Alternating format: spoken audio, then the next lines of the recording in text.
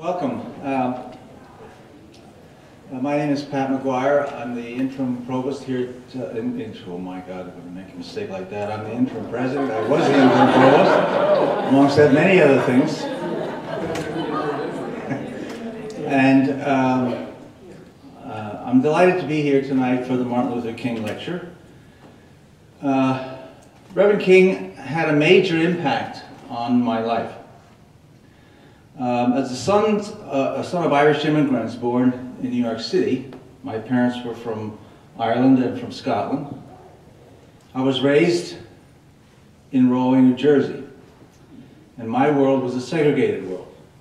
I played hoops with African American kids, loved it, and I went to public high school. They went to public high school, and I went to a Catholic school in the next town. But I played basketball with them again, and enjoyed it. I lived a very sheltered life. And the first voices, I began to hear voices that challenged that life from Dr. King. And I didn't have any answers.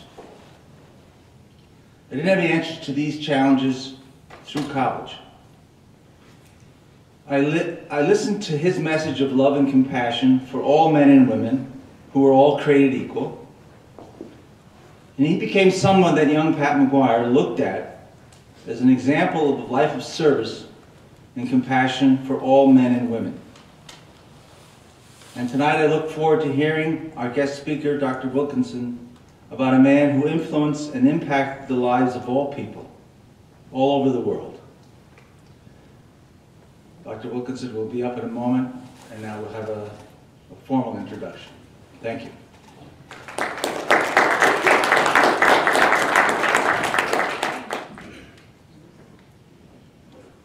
Good evening. Good evening. My name is Lyndon Bassman Jr., and I'm a member of the Upsilon Pi chapter of Alpha Phi Fraternity Incorporated, seated here at Hobart and William Smith Colleges. Alpha Phi Alpha Fraternity Incorporated is the fraternity of Brother Dr. Martin Luther King Jr. So it is with much honor and gratitude that I am pleased to introduce our Hobart and William Smith College's 2019 Martin Luther King Jr. Keynote Address Speaker, the Reverend Dr. William Wilkinson. Dr. Wilkinson grew up in Boston, Massachusetts. He prepared himself academically by obtaining a bachelor's degree in speech therapy, a master's in sociology, and a master's in counseling and guidance from the University of Massachusetts at Amherst. He taught at Holyoke Community College and served as a director for Black Studies at Dartmouth College. He then pondered going to medical school, so he moved to New York City and gained employment in a pharmacy department while also serving as a union delegate. His union, 1199 Service Employees International, and the Hospital League sent him to the medical school on full scholarship. It's amazing. He trained as a medical doctor at Albert Einstein School of Medicine in the Bronx and taught medicine at the City of New York College of Medicine and Downstate Medical Center. He has a long resume. He also studied public health in Kenya and got a master's degree in epidemiology in London. Dr. Wilkinson then decided to go into private practice and moved to Jamestown, New York, where he met his wife, Sherry, a healthcare worker herself. He has been involved in the church from his youth and was a Sunday school teacher. So in 2002, he decided to go to seminary. Colgate Rochester Crozer Divinity School would become his place of enlightenment from 2003 to 2006. After his graduation from Colgate Rochester Crozer Divinity School, Wilkinson has served Elmwood Presbyterian Church in Syracuse, Dansville Presbyterian Church, Trinity Emmanuel Presbyterian Church in Rochester, and is now serving First Presbyterian Church in Medina, New York. In addition to being a husband, he is also a father. Join me as we welcome a distinguished gentleman, the Reverend Dr. William Wilkinson.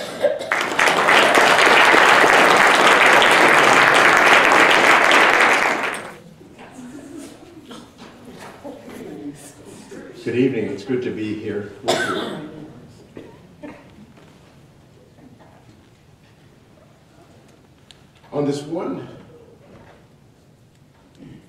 fall evening, a middle-aged man was walking along a pretty dusty road. And as he got to a crossroads, he saw a woman about his age sitting on a large stone at the crossroads. She seemed quite relaxed, and she had next to her a large sack. And he thought quickly, perhaps she has some nourishment in there, perhaps even some water or even wine. I'm going to ask her.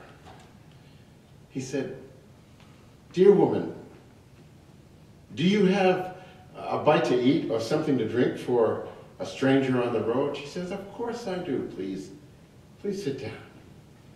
And she reached into her satchel and she took out a loaf of bread. She broke half, gave him half, and she started to eat as he was eagerly eating. And then she reached in and pulled out 2 cups. And yes, there was wine. And she poured some in it. And as he saw her reach, something of the sun flashed back to him from inside the satchel. He thought this might be a precious jewel. As she reached to put the bottle back in, he said, "Yes, it is a sapphire." Why, if she gave me that sapphire, I could be content for the rest of my life.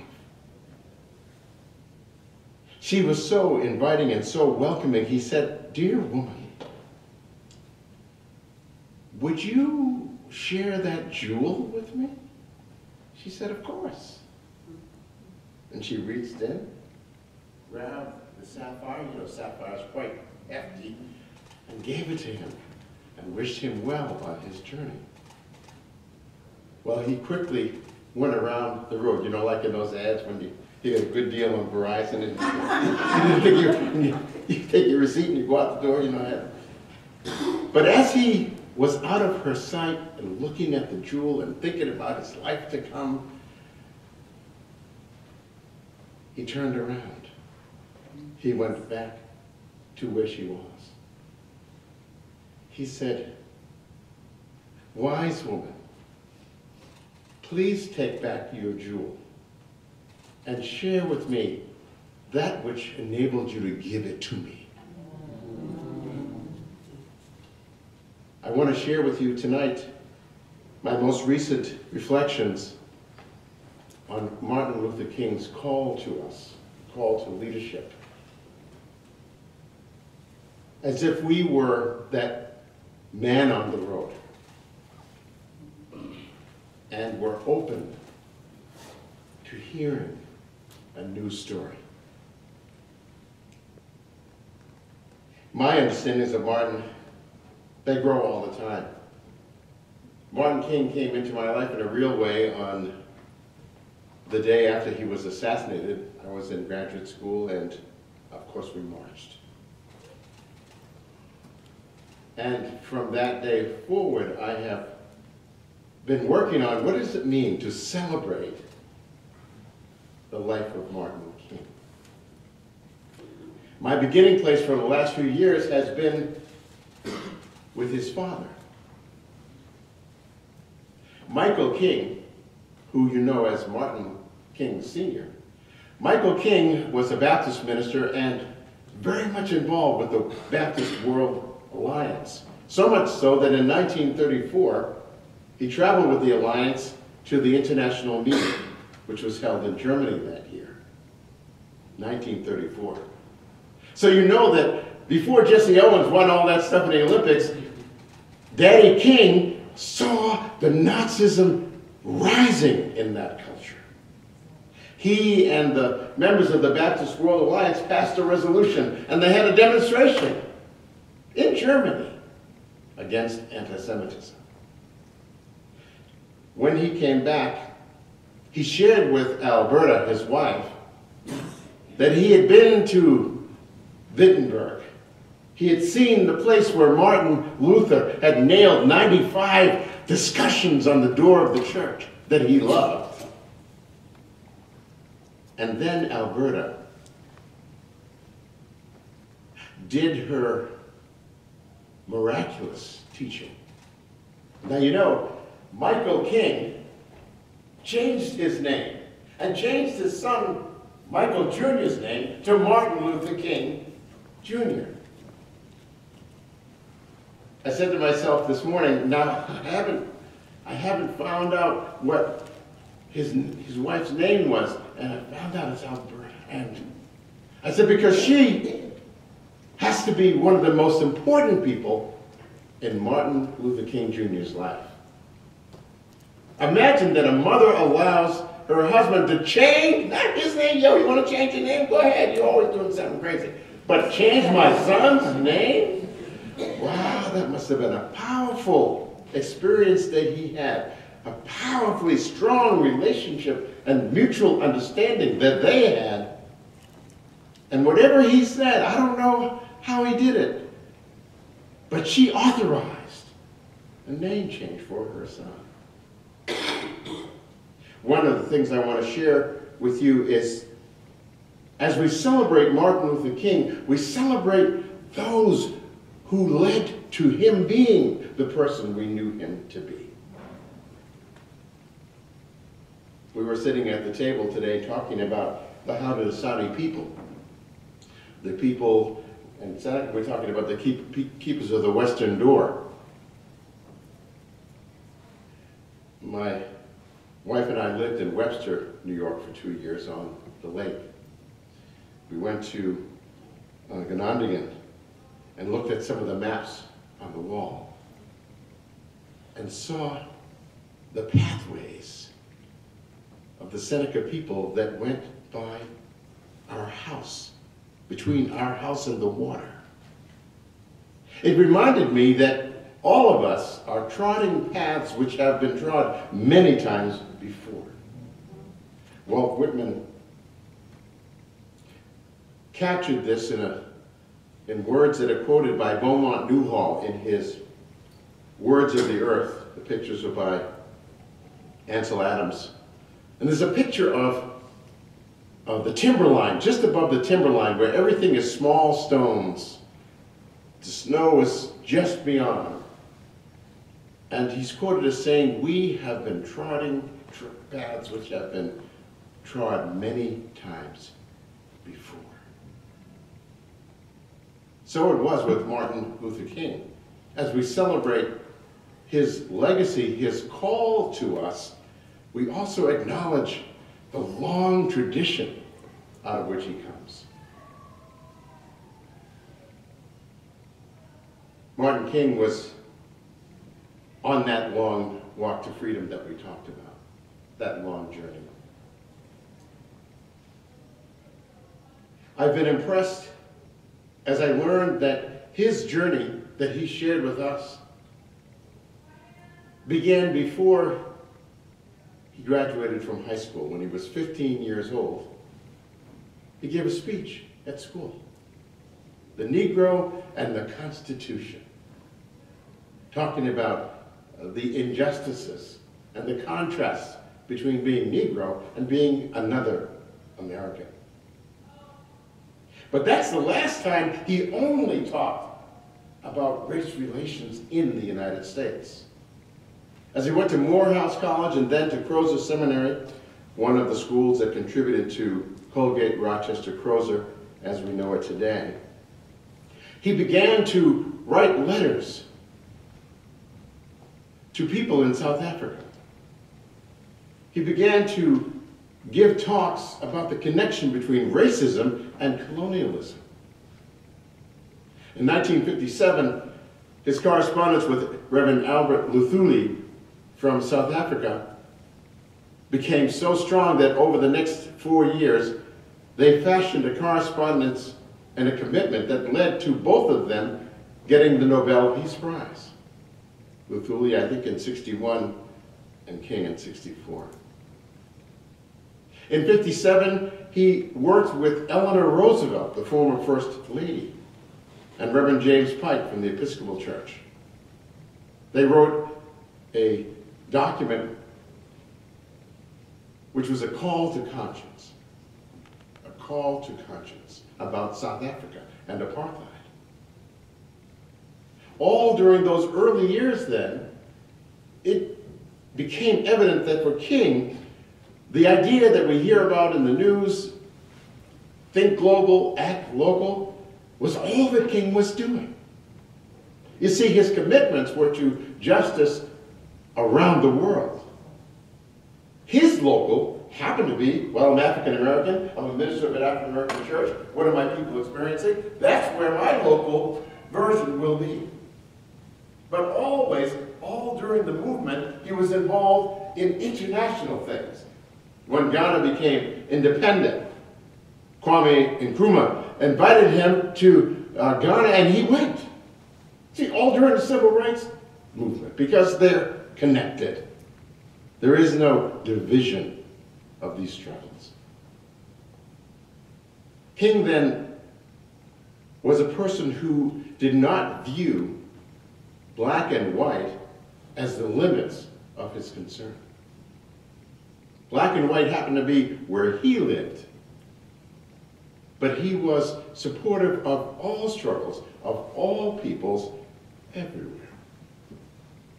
Now, when I say that King was so influenced by his dad, that doesn't mean that his dad was the definer of everything that he stood for. His dad was an international sort of religious, I wouldn't call him a bigot, but he didn't like President Kennedy because he was Catholic. Didn't like Robert Kennedy because he was Catholic. But then Robert Kennedy wrote King a letter, his son a letter, and said, "You're doing great work," and he finally eased up a little bit. The lesson, of course, for us is that even as you live out portions of the old story, you're always going to be called to ask yourself, what is the new story? What is the new story? There's always going to be that break from the past of what is to what will be. That was his life. Some of the most powerful writing that King has done is in his speeches. And not just "I have a dream," because he not only had a dream, he had a vision. And not only had a vision, he had a plan. Herman Hilbo is one of the, in the 1950s, one of the directors of public health in New York State. He said that any health plan that's not written down is not really a plan. And so one of the things that is behind King's journey is his vision. He had a vision which began with understanding that the world is a house. His speech was, "This is about the world house." That the idea of diversity is not just us feeling good about one another, whoever you are, different from me, but that our reality is we are a world house. On our cards on the table, you saw words about the beloved community. Now, we take this great idea for granted, and sometimes we trip over it because we urge each other to build the beloved community. And that's not what King was talking about. King would say, we are the beloved community. It's not beloved because you and me love each other or are working on loving each other. It's beloved because God loves us. And for those of you who believe in Gaia, Gaia loves us. And those of you who believe only in humanity, humanity loves us. That thing which is greater than us is why we are connected. So we can build up the beloved community, we can equip the beloved community, but the fact is we are the beloved community, just don't recognize it all the time. King called us then to live as if we were part of the world house, or because, better said, we are the world house. So therefore, it wasn't a surprise that he moved beyond respecting one religion to another, to saying the beginning is respect, but we must live then into what we say we believe. We must be the beloved community. King made some very important journeys during the 50s. One was, of course, to Ghana, but another was to India. Now, we know that Gandhi was dead already, so why did he go to India? Anybody here ever gone to a place where dead folks built it, but somehow you knew that if you went there, it would just do something in you, it would change you, it would touch you? Yeah, that's what we're talking about. And so what did he go there for? How did it touch him? You remember that Martin King would always talk about the three evils. You've heard of that? Three evils? Poverty, racism, militarism. And by the way, for those of you who think that that means he was against the military, that's not what militarism is. Militarism is worshiping violence and thinking that violence is the answer to every human solution when you finally can't agree quickly. Militarism, it's the difference between having a National Guard and having militia in your backyard that have funny looking attitudes and shotguns that have your name on it. He was a person who believed that before you, people have done some things on which you have to build. And one of the things, of course, that he learned from Gandhi, the idea of nonviolence, yeah, but he learned to begin to capture what does it mean, this idea of justice, or as King would say, public love. And so he let himself be inspired by Gandhi's concepts. One of the most important of which was Gandhi's 7 deadly social sins. Read more about it, but I'll just say that wealth without work, religion without sacrifice, knowledge without morality. Arun Gandhi, Mohandas Gandhi's grandson, said not only were there 7 sins of my grandfather's description, and by the way, my grandfather learned it from, of all places, we're at Hobart, an Episcopal priest, who earlier that year in 1925 had given a sermon on the 7 deadly social evils. So King comes with 3 evils. What he was saying is, Gandhi has taught me, as he learned, that every society has some social evils, sins. Arun Gandhi calls them blunders. Anybody understand why he calls them blunders? When I first heard it, I said, blunders? But I like that idea of sins, but then I'm a pastor, so of course, no, he was saying blunders because there's the 7 wonders, and then there's the 7 blunders. And we should be just as amazed that we've fallen into those blunder traps as we are amazed by wonders. Arun Gandhi, of course, would add always that rights without responsibility are really what it all adds up to. Really what it all adds up to. And then he had this vision of the ecumenical interfaith spirit. Not just a recognition of the value of the other, but learning from the other, acting with the other for the benefit of the world house.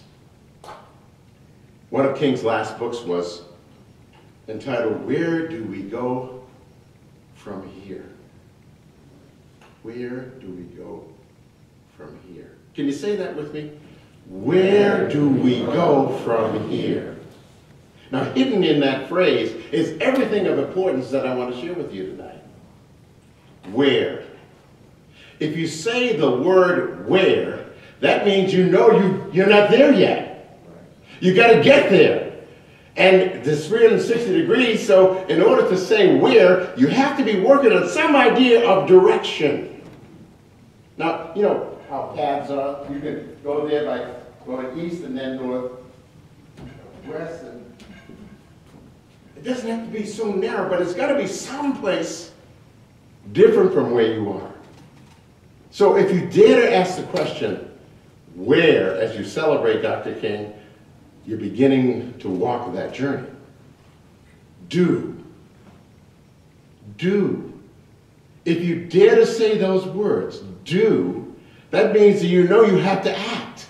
You cannot be in the same space, doing the same thing.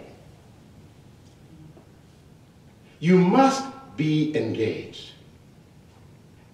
We. Now that's the most powerful word, and it's right in the middle. We. If you say we, that means it's everybody. No exceptions. Everybody.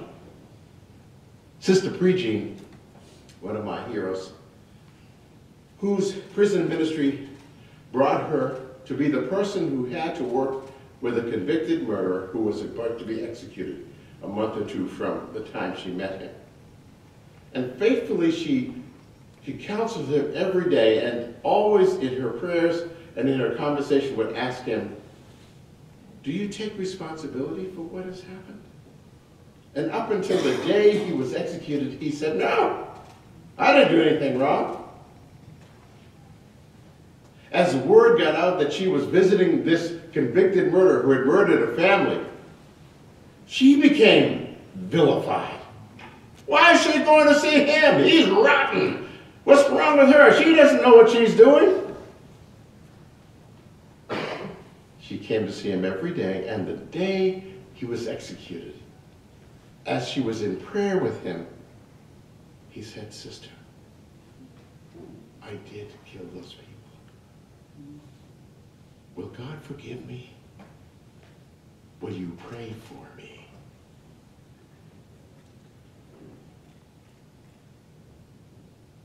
There is a cost to recognizing the other as you, as a part of you. The South Africans offer the word Ubuntu. Ubuntu meaning I am because we are. Go. Well, that may be self-evident. Go. You have got to move and be moving. Let yourself be moved. And if you talk about moving, you don't do it alone. Even Jesus in our faith did not do it alone. We understand from the Gospel of Matthew, after the resurrection, that Jesus was on the mountain, the appointed place, with 11 of his disciples who were still alive. And the translations in the Greek, in most of our Bibles say, and some doubted. But if you go back to the Greek, there is no word for some that's on that page in Greek. It says they doubted. So Jesus said to all these doubters, the ones who ran from him, hid from the Romans, testified they never heard of him before, ran and hid. Only the women were out there, going to visit Jesus and looking for him. And Jesus said, guess what? I want you guys who were backsliders to go out and teach everybody everything I taught you, which was love God and love your neighbor, by the way. And your enemy is your neighbor too. And then, in his wisdom, Jesus said, and I'm going to be with you always. And in the Hebrew and the rabbi's tradition, they would say, between those lines, read the Midrash. I know this is going to be hard. I know you all don't get it yet. You're beginning, but you don't get it yet. But guess what? My love is with you always. Did you ever hear King say, it doesn't matter to me now? He wasn't saying that. He said, right? Longevity has its place. I want to live a long life. But what he's really saying is, God's love is going to have to be enough now. From. That's the hard one. From. Because from implies that whatever we're doing, whatever place we're standing in, it's not the place where you need to be. We had a conversation at the dinner table about vocation and avocation. And I want to add to some of the stuff that I talked to Lyndon about, and my other brother who was there. You see, sometimes we get language wrong. It becomes convenient to shape our lives according to the way we want to shape the language. And so it used to be that if you were called to the ministry, it was a vocation. See, called by God. And then, well, but maybe if you're in medicine, you're called by God too. Or maybe law. You see how we start to change it? And maybe plumbing. When I was a sheet metal worker, I loved being a sheet metal worker. You know what I'm saying? After 9/11, we were building those new walls for the Pentagon right here in Western New York. But it was because I decided to do it. My family needed me to have a job. But it wasn't a calling. My calling still was being positive with folks, raising issues, not being afraid, guiding folks when I could, learning to shut up when it wasn't me who was supposed to be telling people what to do. We have kids in college, and we say that they're studying for their vocation. Well, really they're not. They're studying for their avocation. Because if King is right, if it's a world house, and if we're supposed to have that spirit of unity, then that is all of our calling. Everyone has the same vocation, and the avocation, what we call vocation so easily, careers, that's just the material base from which we can do this vocation to which we've all been called. Now, why is that important? Well, sometimes we can live our whole life, even retire, satisfied that we've done our part, when all we've done is the avocation, the material stuff, and maybe still haven't engaged the real vocation. Person is on the deathbed. Father, I wish I'd love people more, and I want to give my money to this, and I want to... Okay, but you could have been doing that.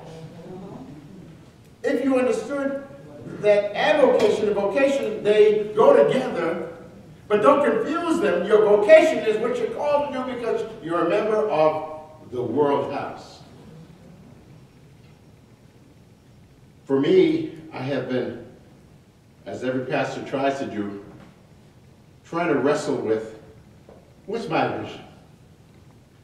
What is the oomph behind what I'm going to be doing in my family, in my congregation, in my community? What I'm working now is something that Dr. King inspired me to. I call it the 4 C's. 7 deadly, 3 evils. Here are the 4 C's that I want to leave with you. And I want to leave time for a lot of questions and answers. I believe that our first principle is to grapple with cosmos. It's a reality that we human beings share planet Earth. Now, if we were talking about the house that we live in, there would be no question. We all share the house. Got to keep the bathroom clean. Got to keep the beds made. Or if they mess up, then somebody's got to fix it up. We got to have a meal, clean up after the meal, dishes, all that stuff. Take out the garbage. Now, you don't just throw the garbage any old place. You have a place for it. And it's everybody's responsibility, depending upon the age and the family. This one has this responsibility, this one is shown responsibility, all that kind of stuff. But what if then the world house is just a bigger version of that? Well, the earth is our world house. Tom Chapin has a little song. This pretty planet spinning in space, you're a garden, you're a harbor, you're a holy place. Golden sun going down, pretty blue giant, spin us around. All through the night, yes, straight to the morning light. We share this earth. So we cannot honor the world house unless we are taking care of the earth. Pure and simple. Now it's hard. Changing your life so that you're not only recycling, but thinking about how we're going to heat and cool and how we're going to share. And wow. Now we are stewards of 25% of the world's water in our area. 25% of the fresh water in the whole earth is here, right around us. We have greater responsibility for shepherding that 25%. than people on the other side of the globe. But they have their charges as well. The second thing we've got to do is we've got to pay attention to commonwealth. You know, I come from Massachusetts, and we used to take pride. We're one of the couple of commonwealths there. We're the Commonwealth of Massachusetts, and there's the Commonwealth of Virginia. We forget that, well, the people who started Massachusetts didn't include the Native Americans.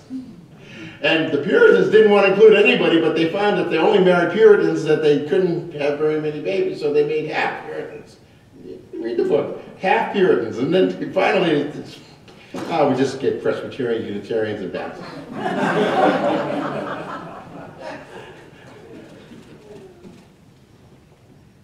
It is such a challenge. The heart of commonwealth is to understand poverty. Poverty is not a description of what you have in your pocket or don't have, or what somebody else has or doesn't have. Poverty is a description of the results of manufactured economic disparity.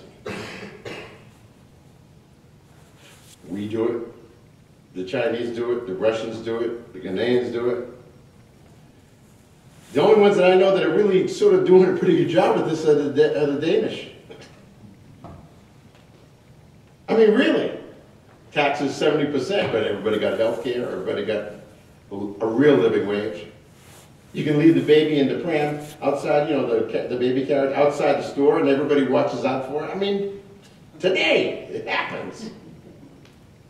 No child abuse charges, it's just that people take care of one another. But if they can do it, why can't we? Oh, they're richer than us. I don't think so. I don't think so. Commonwealth. We've got to figure out a way to share these resources. Now, according to Dr. King, it's not just that he wants you to be nice about it. What he's saying is, God gave us enough in this life, enough in this country, that if we shared it, there'd be enough. Think about it. Look at all the land we have and all those resources. And yet we're crowding everybody in the cities. Why don't we have another land grant program? Instead of getting in a covered wagon and having to displace somebody and fight to get to the land, there's enough land, we can give out land. We can give out land. We can even reform land. When Julius Nyerere and his government first started their freedom time in Tanzania, they passed a rule that if you were a member of TANU, the political party, you could only own 2 houses, no more. You could own your house and a house for your family. Or if you wanted to rent it, fine. Why? That was an effort to try to build in anti-corruption, because everybody knew that one of the biggest things that happens in a corrupt government is the rich grabbing the land. And when the Europeans leave, the Europeans with dark skin that take their place. The challenge of the Commonwealth is there before us. And it's before all of us, because all of us have enough. We wouldn't be able to come to this meeting if we didn't have enough. The question is, how are we sharing our enough, and how are our neighbors sharing their enough so that all have enough? The next one is, of course, one of my life commitments. Common promise. Common promise means the challenge of peace and peacemaking. One of my parishioners said to me last night, are you watching The Black Earth Rising on Netflix? I said, I hadn't heard of it. Oh, it's about the Hutus and the Tutsis, but it's about what France did in the background. I went home, and last night I went through half of the series. I'm going to finish it tonight before I go to sleep. And what that's about, of course, is that peacemaking takes time, and there are steps. International peacemakers teach us that first, if you're going to make peace, after you start with respect, and you must, you got to tell the truth. You got to tell the truth. And telling the truth doesn't have to be just up in your face. You did this! It can say, this has been done. It can say, It was done by people who have the same color as you. It was supported by people who have the same color as me. And the trick about peacemaking, truth-telling, is that the next step is forgiveness. Forgiveness. Now, Martin King didn't invent that, but he was talking about that. Forgiveness means, well, since I'm telling the truth and since we respect one another, I'm called to forgive you. In the Christian Bible, it says, do not judge. If I don't forgive you, then I stand in judgment. How could de Klerk and Mandela both get a joint Nobel Prize when they started so far apart and stood for such a different perspective of life? Well, they worked on it. Imagine that the people in your area, we were talking earlier about how we're trying, but then there's this struggle over here and not as many people. Imagine them.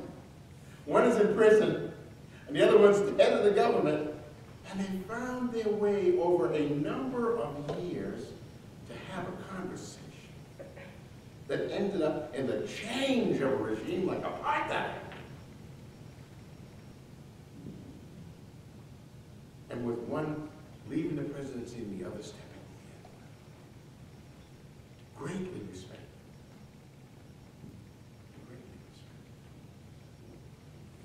respected. It is then, after you have told the truth and truly forgiven, that you can join one another in seeking justice.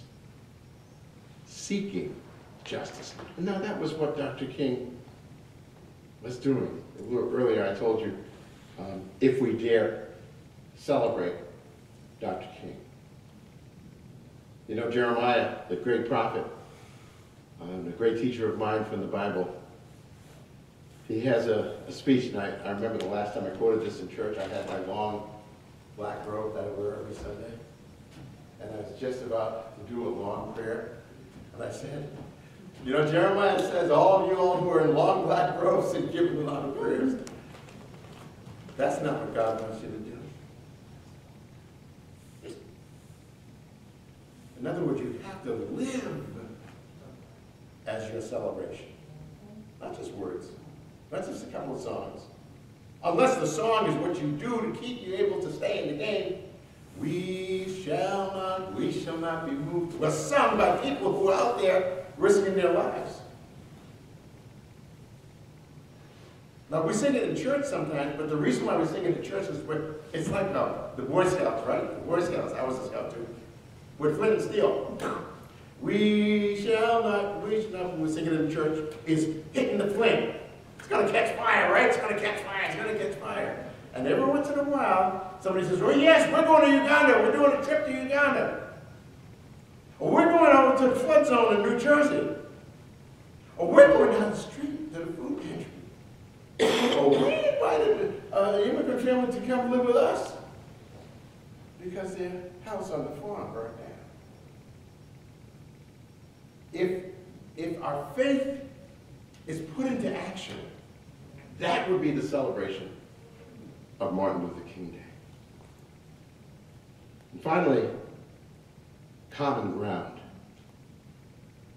Common ground.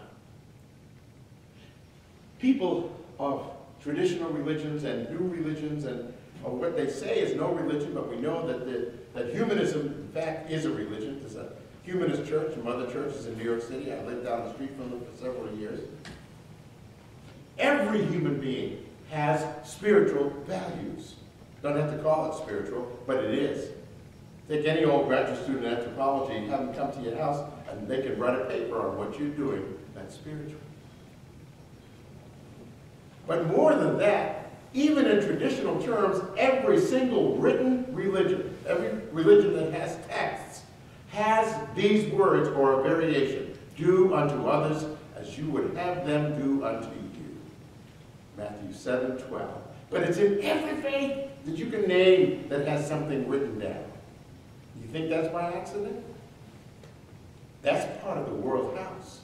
Something has inspired every single society that has had enough so that they can actually write, spend the time writing rather than hunting or gathering, has that principle, that common ground. So it doesn't just have to be that we have an interfaith coalition. It can be that we have a coalition that recognizes the common ground.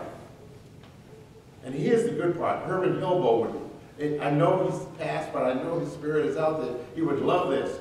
The vision that I'm talking about, it's already in writing. The Universal Racist Conference of 1915 happened in Paris. They were talking about what you were talking about, white supremacy and the need to grab. 1915! The year of the founding of the National Association for the Study of African American Life and History, Carter G. Woodson. We have the Universal Declaration of Human Rights. Ever read it? Have you read it recently? Read it again. Because according to that, it's not a question of having a right to work state. That's illegal according to international law that we are signatories of. A living wage is guaranteed there. The right to health care is guaranteed there. So we have the written vision. All we have to do is live into it. Live into it. More than that, the Charter for Compassion was written in 2009. How many know of the existence of the Charter for Compassion? Karen Armstrong, a historian of religion, who wrote The History of God, this book, was given a TED grant. I think it's like $250,000 to $300,000. Take 2 years and do whatever you want with this. Do some good stuff. And what she did was gather religious people from all kinds of faiths across the world, and they wrote over that 2 or 3 years period the Charter for Compassion. Go online. It's right there. Because by now, it's not only the Charter, which is basically the golden rule in longhand, but they have online courses in compassion of all different kinds that cost like $5, 20 weeks online, $20, 15 weeks online. Accessible to anybody, the Charter for Compassion, based on the golden rule. They have a page on their website, the history of the golden rule. The golden rule in 7 religions. You could teach this, and it's all there. So we have in writing this vision. It's a plan. And the challenge is to see this common ground as a way of making the connection. One of our young students said something about hope that was really great to hear, because hope, I believe, is even more important than love. Now, the Apostle Paul in the Christian faith says that in the end, these 3 abide: faith, hope, and love. And the greatest of these, Paul says, is love.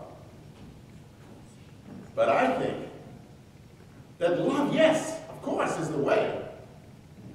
But how do you get someone to have the energy and the lack of fear to engage in love? I believe it's that you give them hope. Or you reflect to them that you are the hope. You are my hope. Because justice is fleeting, isn't it? One day we make, lynching illegal, and then we shoot people in the street. We get selling cigarettes, by the cigarette. Justice can come and go, but hope, it cannot take away. That's what King was talking about that last night. It does not matter to me now.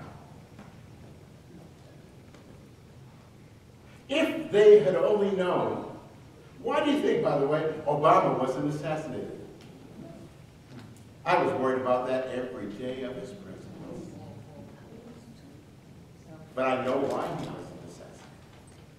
If they did that to King after they assassinated him, God, after they assassinated Obama, this place would really change. Assassination is not the way. We got to figure another way. We'll gerrymander this, we'll take away some votes, but whatever it is, but we're not going to be assassinating voters. We tried that, a whole bunch of that. in the 60s, and they still kept coming. You remember that commercial?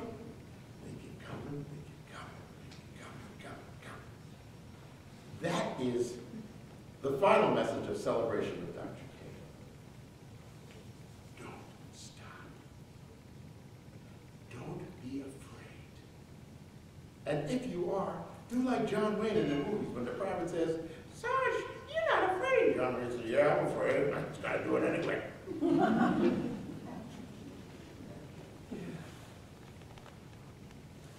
The last formal thing I want to say is that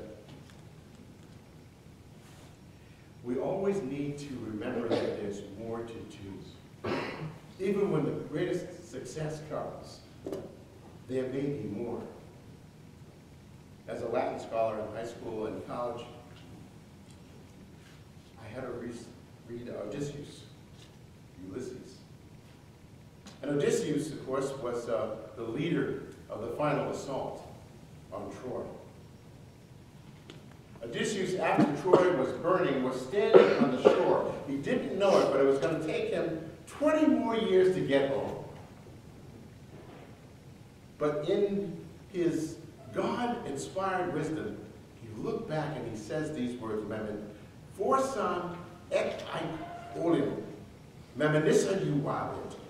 Perhaps, at some future time, it may help to remember these things. He knew that he had to be looking forward. He was filled with hope. How else could he have told the giant when the giant said, he had poked his eye out and the giant said, "Who did this?" He said, "No man did it. No man, I'm looking for you. No man." Because he had King, when we celebrate him, gives us hope. But remember that each of us has had mentors in our lives. You may hear about some of those who inspired me, but every one of us has mentors. My wife and I gave ourselves for Christmas Ancestry.com. Want to see, what some of the numbers show. And it occurred to me as I was preparing this presentation that Ancestry.com could be a way for us to experience the World House for Justice. As you look at all those percentages, ask yourself the question, what was the journey of that percentage? What kind of crap did they have to go through either to get to this country or to become free in the old country? And what were their justice heroes? And then, if that's their history, when I see my Irish friend the next time, I'll say, "Don't you remember so-and-so and so?" Huh? Don't you remember the potato famine, what that was really all about? They used to take off the roofs of the houses and you guys were freeze to death. My brother, my sister.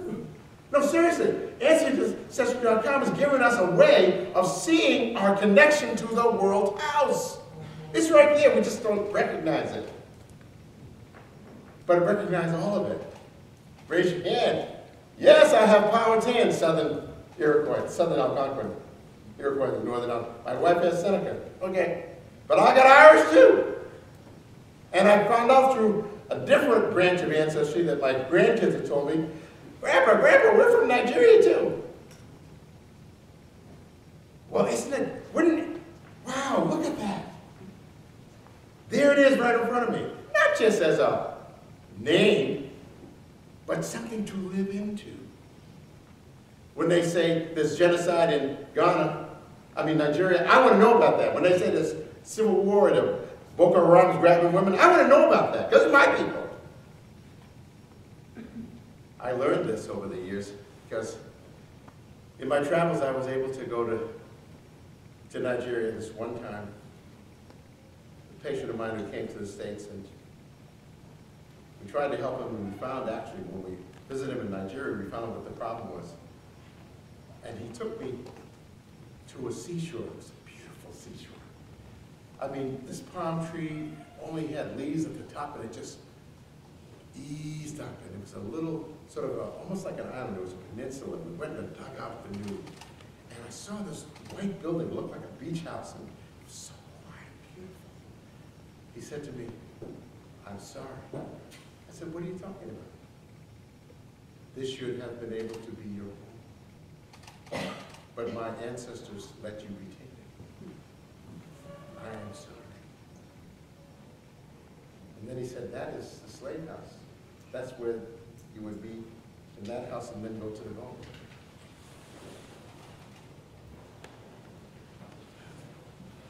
It's going to take a while, but we'll get there. Don't let anything discourage you. You are the power that is needed, especially when your hands are together. And perhaps in some future time, it will help to remember this. Questions?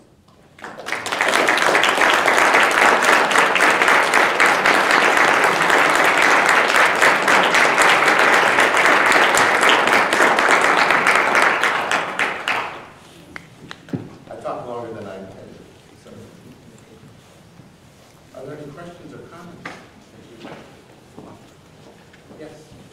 I remember my father once said that life is a book in which we write one story, always intending to write another. Yes. You seem to have written 5 books and lived 5 other lives, too. But see, it's one life. And everything that I've been privileged to experience, and all the mentors, because everything that you've heard me talk about, someone showed me the way. Or let me know that I was going on the way even if I didn't know it. I remember my medical school story is complex, but I went to medical school twice. The first time I went to med, 8 years later I went back. And after I failed medical school, my mother, she really wasn't talking to me too tough. She was a nurse's aide at Veterans Hospital. She knew all the doctors. The doctors walked after me. So I was talking to Patricia Curley, a lady who used to be on the radio in Boston, really was. And she said, "Oh, that was beautiful. What did you say?" I said, "What did I say?" She said, "How can I deny myself the process of what I am become?" I didn't know I said that. She heard it. I was feeling it. It's a process. Don't deny it to ourselves. Let's just do it. Let's just do it. Last Sunday, a lot of churches were closed because of the weather. Yes. And one of the ministers of the church I'm associated with wrote and said, "Well, while you're at home, read Martin Luther King's letter from Birmingham jail." And as I understand it, much of that had to do with he was responding to a letter from other pastors who said, "Slow down, wait your time." Can you comment on waiting? When you said don't stop, should we not wait too? Well, no, don't wait. But not waiting doesn't mean that everything is done at once. It means working with others to understand what's the first thing we're going to work on. And let's think about the next 2 or 3 things, but let's decide that first thing. For de Klerk and Mandela, it was simply, they must have talked probably for a year with nobody really knowing that they were talking. The thing about waiting is that they were telling King, the things that you've decided to do, don't do that. Wait a minute. King wasn't saying, "I want everything now." He was saying, "I want to go here." A couple steps. But that was the reality, and that will be the reality. One of my parishioners once said to me, when we were talking about the rich young ruler, "Does that mean I have to give up everything that I own right now?" No. But what do you think it means? Whatever you think it means, that's what it's going to mean, especially if you talk to your comrades about it. If you work it out with your community of attention. And if it's going to ruffle some feathers, decide if those are the feathers that need to be ruffled now. Not because you feel like ruffling them, it's because, well, I really don't want to ruffle the feathers, but I do want to do this action.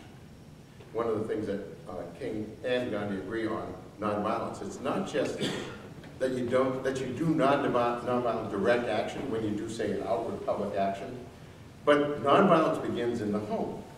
It begins with your families.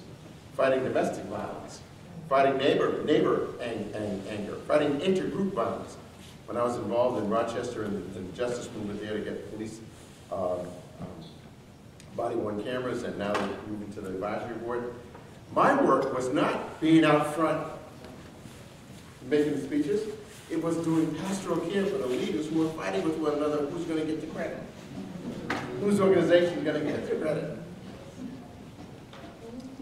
Nonviolence is how we engage one another, ourselves even, and how we engage the groups we're in. If we get used to doing that, then when it comes to a public action, it's going to begin us. One of the painful moments that I've had watching the whole thing in Charlottesville is the difference between the pastors who were singing in front of the Nazis and the kids who thought, well, we got to throw something back, don't we? The power is in the nonviolence and in the soul forces, we would say, truth force.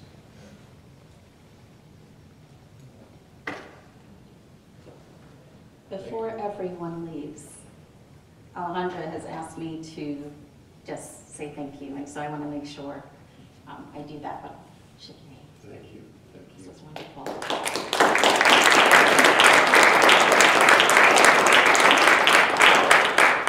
And so I wrote some things, but trust me, it won't take 2 minutes. I'm Chevy Devaney, William Smith, class of '95. I'm Associate Director of Annual Giving here at the colleges. And this day is one that I try very, very hard not to miss. I actually have someplace else to be tonight, and when I got the email from Alejandra, I was like, I think I was in Jamaica, and I said, I'll be there, right? And that was just a few days ago. So I came to the US late 80s. It was the first time I heard the word racism. I had no idea what people in this country, or even across the world or around the world, had done to make it possible for me to even be standing here today. And so when I was a senior here, I received the Martin Luther King Leadership Award, and I peripherally understood what that meant, right? I didn't even know I was doing work to be recognized. And I say all that to say that being here tonight has been incredibly important for me, and I think a lot of you. The idea of the beloved community is one that I see and I live every day in Geneva, my Penn Yan family. I'll call you guys my Penn Yan family. I worked in Penn Yan for 9 years doing this work. In my previous life, I was Director of Multicultural Affairs and worked with Alejandra. And so I just want to thank you for visiting us tonight. You said you came from 2 hours away, and I'm glad you did. The dinner was wonderful. The conversations was wonderful. The idea that we are actually all doing what we need to do to continue and maintain and build on the beloved community, I think, is incredibly important. And I'm very, very happy to be a part of this community and other communities, and glad that you were all able to join us here tonight to share in this. And I thank Alejandra for continuing this tradition.